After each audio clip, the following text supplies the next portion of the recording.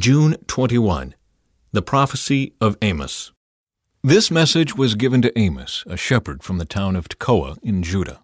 He received this message in visions 2 years before the earthquake, when Uzziah was king of Judah and Jeroboam II, the son of Joash, was king of Israel.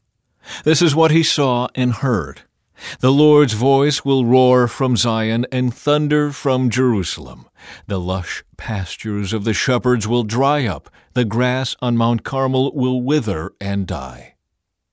God's judgment on Israel's neighbors. This is what the Lord says. The people of Damascus have sinned again and again, and I will not let them go unpunished. They beat down my people in Gilead as grain is threshed with iron sledges. So I will send down fire on King Hazael's palace, and the fortresses of King Ben-Hadad will be destroyed. I will break down the gates of Damascus and slaughter the people in the valley of Avon. I will destroy the ruler in Beth-Eden, and the people of Aram will go as captives to Kir, says the Lord. This is what the Lord says. The people of Gaza have sinned again and again, and I will not let them go unpunished. They sent whole villages into exile, selling them as slaves to Edom. So I will send down fire on the walls of Gaza, and all its fortresses will be destroyed. I will slaughter the people of Ashdod and destroy the king of Ashkelon. Then I will turn to attack Ekron, and the few Philistines still left will be killed, says the sovereign Lord. This is what the Lord says. The people of Tyre have sinned again and again, and I will not let them go unpunished.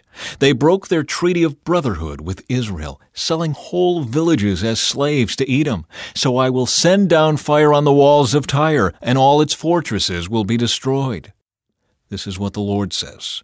The people of Edom have sinned again and again, and I will not let them go unpunished. They chased down their relatives, the Israelites, with swords, showing them no mercy. In their rage, they slashed them continually and were unrelenting in their anger. So I will send down fire on Teman, and the fortresses of Bozrah will be destroyed. This is what the Lord says. The people of Ammon have sinned again and again, and I will not let them go unpunished. When they attacked Gilead to extend their borders, they ripped open pregnant women with their swords. So I will send down fire on the walls of Rabbah, and all its fortresses will be destroyed. The battle will come upon them with shouts, like a whirlwind in a mighty storm, and their king and his princes will go into exile together, says the Lord. This is what the Lord says. The people of Moab have sinned again and again, and I will not let them go unpunished. They desecrated the bones of Edom's king, burning them to ashes. So I will send down fire on the land of Moab, and all the fortresses in Kirioth will be destroyed. The people will fall in the noise of battle as the warriors shout and the ram's horn sounds. And I will destroy their king and slaughter all their princes, says the Lord. God's judgment on Judah and Israel. This is what the Lord says. The people of Judah have sinned again and again, and I will not let them go unpunished. They have rejected the instruction of the Lord, refusing to obey his decrees. They have been led astray by the same lies that deceived their ancestors. So I will send down fire on Judah, and all the fortresses of Jerusalem will be destroyed. This is what the Lord says. The people of Israel have sinned again and again, and I will not let them go unpunished. They sell honorable people for silver and poor people for a pair of sandals. They trample helpless people in the dust and shove the oppressed out of the way. Both father and son sleep with the same woman, corrupting my holy name. At their religious festivals they lounge in clothing their debtors put up as security. In the house of their God they drink wine bought with unjust fines. But as my people watched, I destroyed the Amorites, though they were as tall as cedars and as strong as oaks. I destroyed the fruit on their branches and dug out their roots. It was I who rescued you from Egypt and led you through the desert for 40 years, so you could possess the land of the Amorites. I chose some of your sons to be prophets, and others to be Nazirites. Can you deny this, my people of Israel? Asks the Lord. But you caused the Nazirites to sin by making them drink wine, and you commanded the prophets, shut up.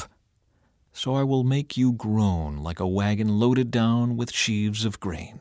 Your fastest runners will not get away. The strongest among you will become weak.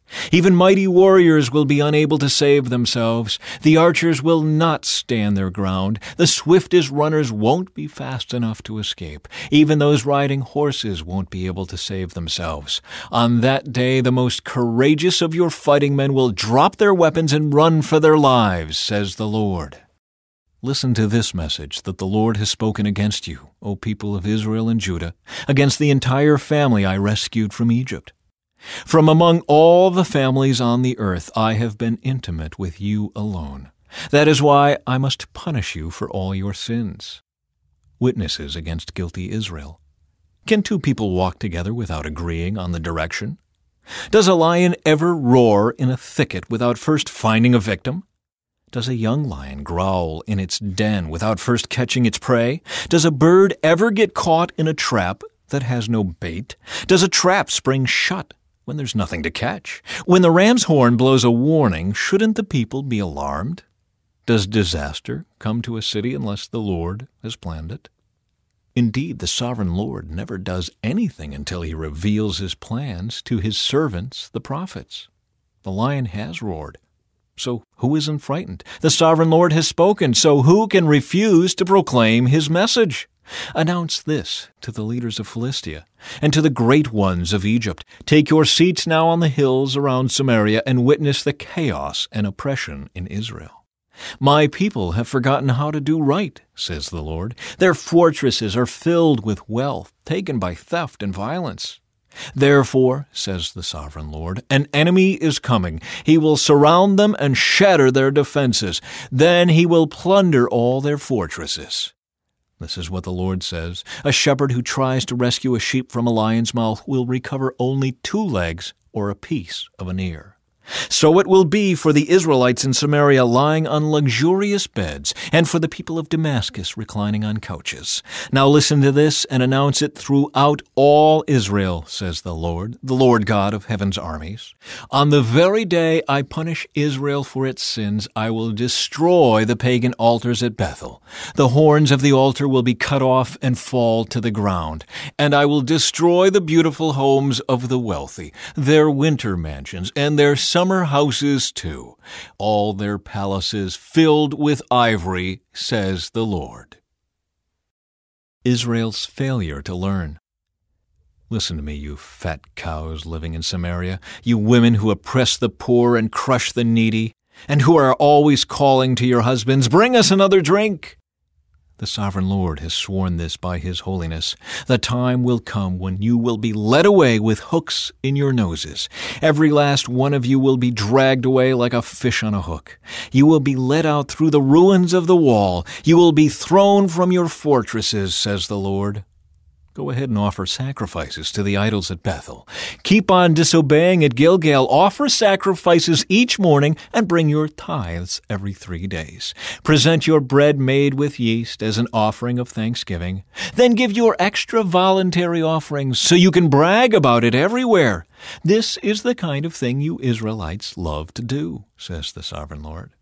I brought hunger to every city and famine to every town, but still you would not return to me, says the Lord. I kept the rain from falling when your crops needed it the most. I sent rain on one town, but withheld it from another.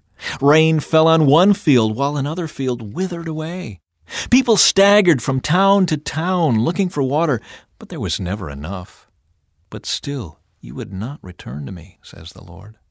I struck your farms and vineyards with blight and mildew. Locusts devoured all your fig and olive trees. But still you would not return to me, says the Lord. I sent plagues on you like the plagues I sent on Egypt long ago. I killed your young men in war and led all your horses away. The stench of death filled the air, but still you would not return to me, says the Lord. I destroyed some of your cities, as I destroyed Sodom and Gomorrah. Those of you who survived were like charred sticks pulled from a fire. But still you would not return to me, says the Lord. Therefore I will bring upon you all the disasters I have announced. Prepare to meet your God in judgment, you people of Israel. For the Lord is the one who shaped the mountains, stirs up the winds, and reveals his thoughts to mankind. He turns the light of dawn into darkness and treads on the heights of the earth. The Lord God of heaven's armies is his name. A call to repentance. Listen, you people of Israel. Listen to this funeral song I am singing. The virgin Israel has fallen, never to rise again. She lies abandoned on the ground with no one to help her up. The sovereign Lord says, when a city sends 1,000 men to battle, only 100 will return. When a town sends 100, only 10 will come back alive. Now this is what the Lord says to the family of Israel. Come back to me and live. Don't worship at the pagan altars at Bethel. Don't go to the shrines at Gilgal or Beersheba. For the people of Gilgal will be dragged off into exile, and the people of Bethel will be reduced to nothing. Come back to the Lord and live. Otherwise, he will roar through Israel like a fire, devouring you completely. Your gods in Bethel won't be able to quench the flames. You twist justice, making it a bitter pill for the oppressed. You treat the righteous like dirt. It is the Lord who created the stars, the Pleiades and Orion. He turns darkness into morning and day into night. He draws up water from the oceans and pours it down as rain on the land. The Lord is his name. With blinding speed and power, he destroys the strong, crushing all their defenses. How you hate honest judges! How you despise people who tell the truth! You trample the poor, stealing their grain through taxes and unfair rent. Therefore, though you build beautiful stone houses, you will never live in them. Though you plant lush vineyards, you will never drink wine from them. For I know the vast number of your sins and the depth of your rebellions. You oppress good people by taking bribes and deprive the poor of justice in the courts. So those who are smart keep their mouths shut, for it is an evil time. Do what is good and run from evil so that you may live. Then the Lord God of heaven's armies will be your helper, just as you have claimed. Hate evil and love what is good. Turn your courts into true halls of justice. Perhaps even yet the Lord God of heaven's armies will have mercy on the remnant of his people. Therefore, this is what the Lord God of heaven's armies says. There will be crying in all the public squares and mourning in every street. Call for the farmers to weep with you and summon professional mourners to wail. There will be wailing in every vineyard, for I will destroy them all, says the Lord. Warning of coming judgment. What sorrow awaits you who say, if only the day of the Lord were here. You have no idea what you are wishing for. That day will bring darkness, not light. In that day, you will be like a man who runs from a lion, only to meet a bear. Escaping from the bear, he leans his hand against a wall in his house, and he's bitten by a snake. Yes, the day of the Lord will be dark and hopeless, without a ray of joy or hope. I hate all your show and pretense, the hypocrisy of your religious festivals and solemn assemblies. I will not accept your burnt offerings and grain offerings. I won't even notice all your choice peace offerings.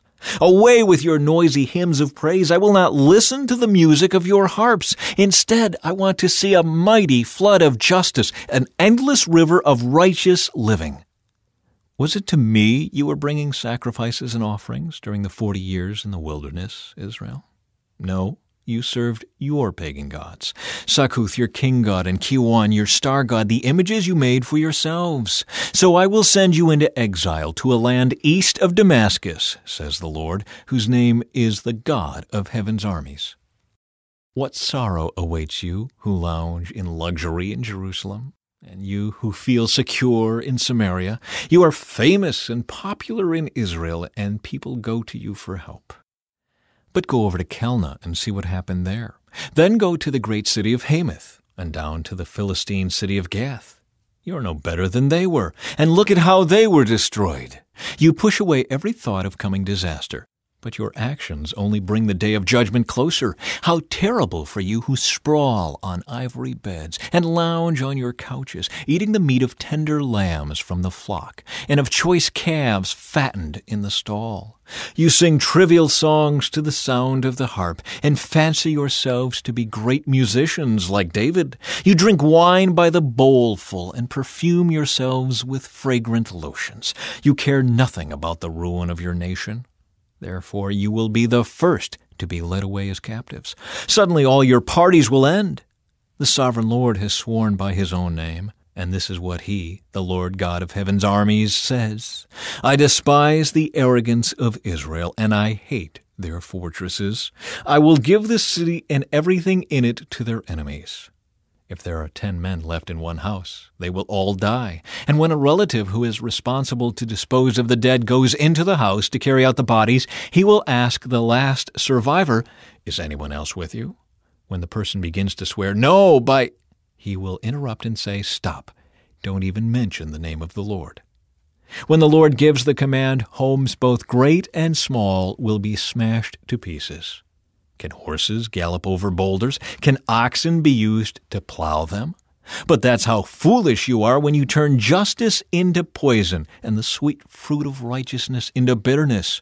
And you brag about your conquest of Lo-Debar. You boast, "Didn't we take Karnaim by our own strength?" O people of Israel, I am about to bring an enemy nation against you, says the Lord God of heaven's armies. They will oppress you throughout your land, from Lebo-Hamath in the north to the Arabah Valley in the south.